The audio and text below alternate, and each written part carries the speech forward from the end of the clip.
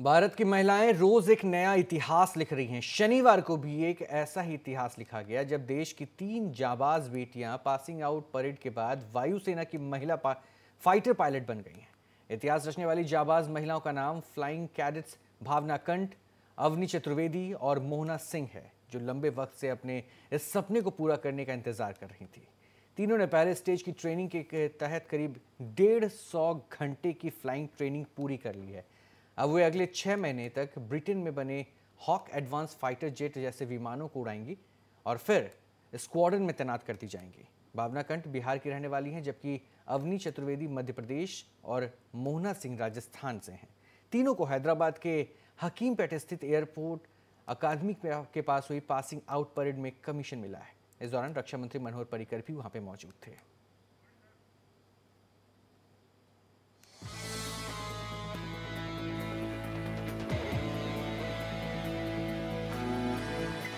Flying cadets भावना कांत, अवनी चतुर्वेदी और मोहना सिंह ने शनिवार को इंडियन एयरफोर्स में इतिहास रच दिया। एयरफोर्स में कमीशन मिलने के साथ ही ये ऐसी पहली महिला वुमेन पायलट्स बन गई हैं जो फाइटर जेट्स उड़ाएंगी। शनिवार सुबह हैदराबाद के हकीमपेट में इनकी पासिंग आउट परेड हुई। खुद डिफेंस मिनिस्टर मनोहर पर्रिकर इस मौके पर मौजूद थे। तीनों फाइटर पायलट चुनौती के लिए तैयार नजर आए। चैलेंजेस जो हमारे मेल काउंटर पार्ट्स के चैलेंजेस हैं, एग्जैक्टली सेम चैलेंजेस हमारे लिए भी हैं, तो कुछ नया नहीं है। There is nothing different. Training कर रहे हैं, giving our best, performing the best. We are going to make history, not creating any history. Because we are going to do training, and Air Force is a very good organization, and fighter is the thing which defined any Air Force, because we are made to fight the war and win the war. So being a pilot in the Air Force is a very good thing, and that too being in the fighter stream is the best. And work for it. If you really wish to do something, all the ways will automatically open for you. Hobbies में होता तो शायद मैं यहाँ नहीं होती, क्योंकि hobbies को इतना सीरियसली लिया नहीं जाता।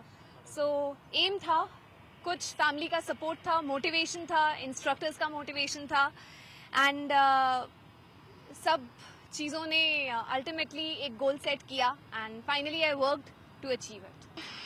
बड़े सपने देखेंगे तो उन्हें पूरा करने की इच्छा भी रखें और मेहनत करें। एयरफोर्स चीफ पहले ही कह चुके हैं कि इन पायलट्स को महिला होने की कोई रियायत नहीं मिलेगी। उन्हें फोर्स की जरूरत के हिसाब से तैनात किया जाएगा। 2017 में वो पूरी तरह से फाइटर पायलट बन जाएंगी। रक्षा मंत्री मनोहर पर्रिकर भी इन्हें शुभकामनाएं देने पहुंचे और चुनौती का सामना करने के लिए तैयार रहने को कहा। We don't consider it as a need based. We consider that there should be total gender parity in armed forces. Now, while I say this, there are technical administrative difficulties which we are likely to face in certain areas. So step by step, we will see that this parity is achieved. कौन है ये तीनों pilot? Avani Madhya Pradesh के रीवा से हैं। उनके पिता executive engineer और भाई आर्मी में हैं। भावना बिहार के बेगूसराय की रहने वाली हैं। मोहना गुजरात की वडोदरा की हैं। उनके पिता एयरफोर्स में वारंट अफसर हैं। इनकी 1 साल की एडवांस ट्रेनिंग कर्नाटक के बीदर में होगी। तीनों पायलट्स की flying training Hyderabad air force academy में हुई। उड़ान के दौरान आने वाली हर मुश्किलों का सामना करना सीख लिया। I think the permanent decision is almost made. It's only we are finding out difficulties that we may face in. So far, there is no difficulty. I have got the best 3 women pilots in combat role, and they tell me that they are very proud of them because they are one of the best. पिछले साल अक्टूबर माह में भारत सरकार ने भारतीय वायुसेना में महिला लड़ाकू पायलटों को भी शामिल करने की मंजूरी प्रदान की थी, जिसके बाद इन तीनों जाबाजों का सफर शुरू हो गया है देश की सेवा के लिए। Bureau report.